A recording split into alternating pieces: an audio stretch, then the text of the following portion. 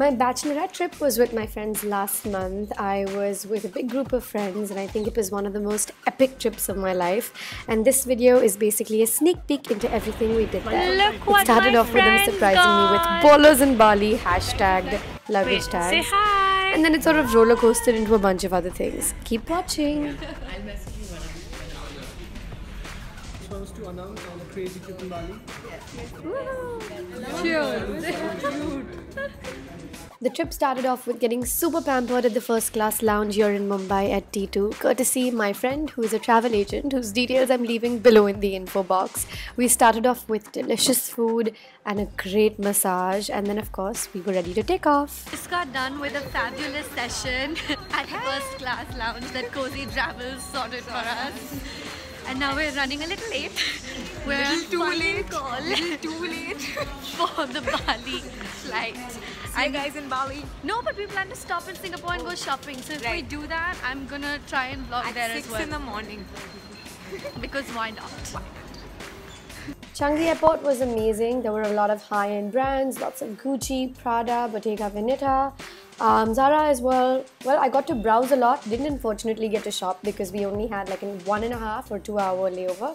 But it was time for Bali, so I was excited.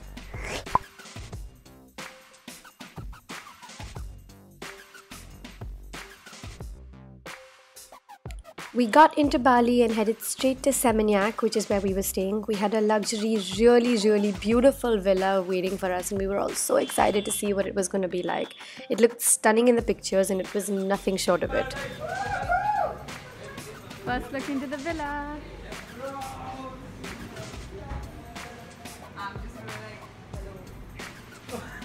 Let's jump into the pool! For bedrooms, a lovely master bedroom that I was very nicely given with an open bathroom, barbecue area, living area, and the staff was absolutely amazing at Casa Brio. They made the most delicious food for us. I'm going to put all the details and the travel agent's information down below so you can contact them if you're ever traveling there.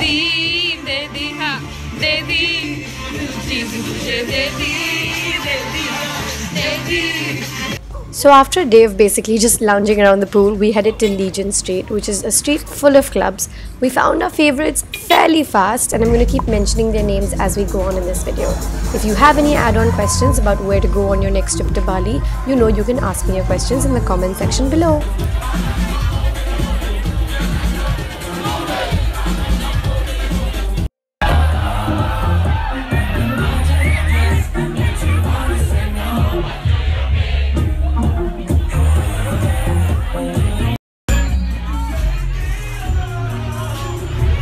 And later the same night, we were back at the villa and some of you might recognize my friends from This is incomplete if Snapchat. Aman doesn't reciprocate the same way. Hello from day 2 in Bali. So somewhere in the middle of lounging around the pool and having delicious seafood, my friends pulled me into the entertainment room, which I forgot to mention earlier for this surprise. If you are really young, please tune out of the video for the next few seconds because this is a little explicit. Well, it was a bachelorette trip, so they came fully geared. Hats off to all of them to be able to pull this surprise off. I'm also wondering still how they managed to pack so much without me seeing anything while they were unpacking in the villa. But it was really sweet of them to do so much and decorate the whole room for me, and I can't thank them enough for making this such a special trip for so many reasons, and I'm just so grateful that we got to make these memories. Going up to check where these Mehta sisters are. We're waiting for them to step out. And while we're here, check out the view.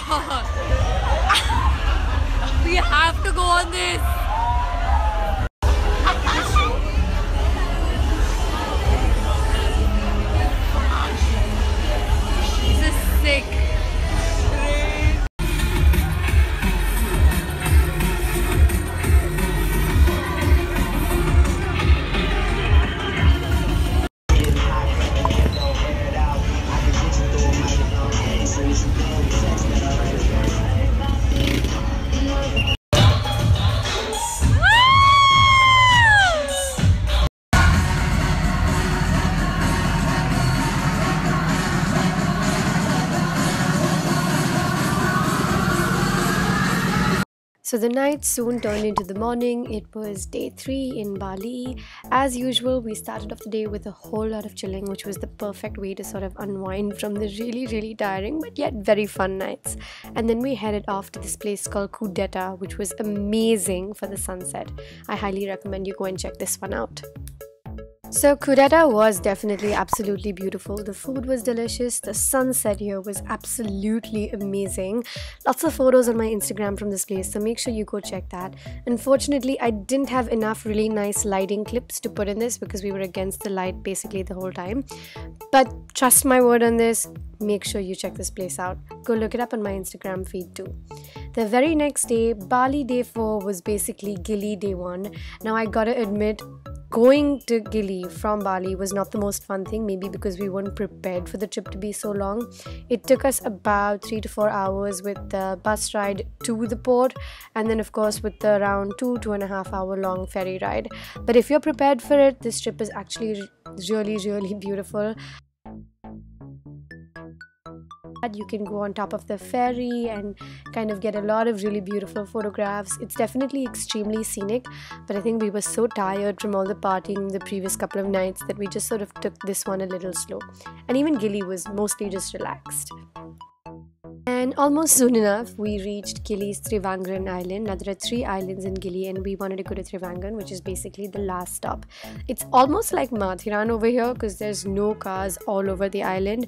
There's only, well, you can take cycles or you're on foot, or the most common way of commuting is horse carts. This is actually real fun. The horses were beautiful, the rides were really fun, and we only had to take this twice because we were staying at Ombak Sunset, which was on the other end of the island. So we sort of got cycles for everything in between, and apart from that we walked a little bit here and there, but we were only here for like 2 days. Ombak Sunset was a beautiful place to be living at. They had their own beach cafe, which was absolutely stunning. Again, lots of pictures on Instagram, so make sure you guys go check that out.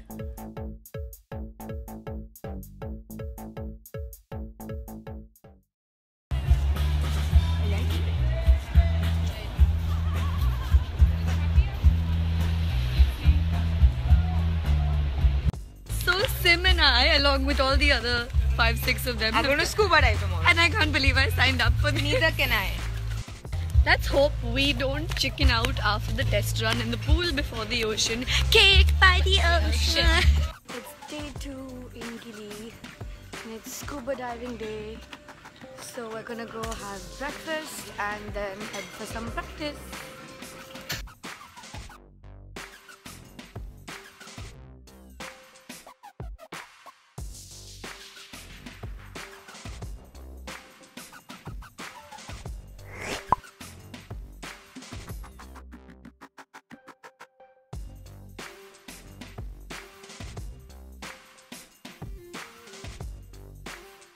So we just got done with practicing for our dive, and I think we managed to breathe. I think so. Wait, let's only think that. let's hope we did. Because in the next 10 minutes we're gonna go cycle off to the port where we get onto the boat from. The actual dive. And then we do the actual dive. See you guys later, hopefully. Bye. I don't know if I'm gonna be able to vlog from there, but I'm gonna try.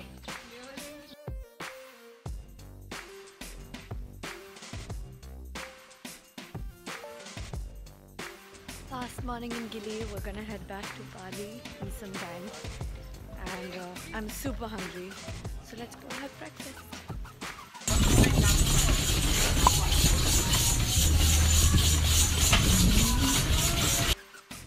The trip back from Gili to Bali was definitely a lot easier on all of us, mainly baby because we were better prepared for it. We knew how long it was going to be.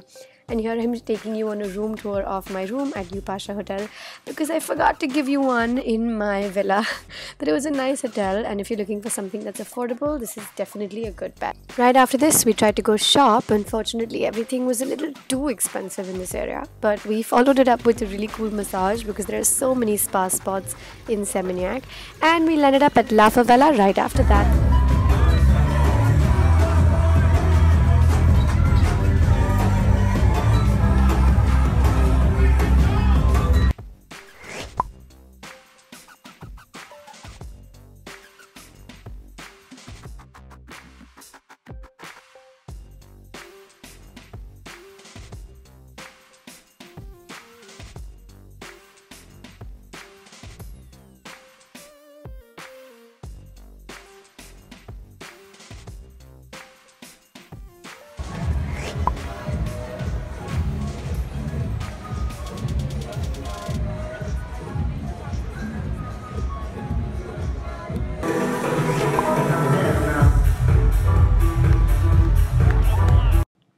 soon enough, the trip came to an end. Just once again, I want to say a huge thank you to my friends for making my perfect bachelorette trip come true. We had so much fun. There's so many wonderful memories we got to create. I was so sad while coming back because I really wanted to stay in Bali for a little more time. But I guess all's well that ends well. And now there's about 2.5 weeks left for the wedding. And I'm super excited. Jared is super excited. And honestly, we couldn't have asked for more. Thank you for watching the video. Make sure you like and hit subscribe. See you soon.